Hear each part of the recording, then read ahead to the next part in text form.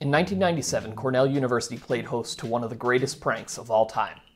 At the very top of McGraw Tower, a 60-pound pumpkin was impaled 173 feet off the ground.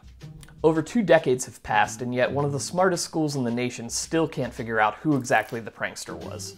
According to an anonymous tip, 3 men, a couple rolls of duct tape, and a large rope was all it took to accomplish this feat. Allegedly, one of the men tied a rope to the 60-pound gourd and drug it the entire way up the spire. I don't believe it, but until somebody comes forward, this is all we have to go on. Listen, the timeline makes 0 sense, but I'm putting my money on Dwight Schrute.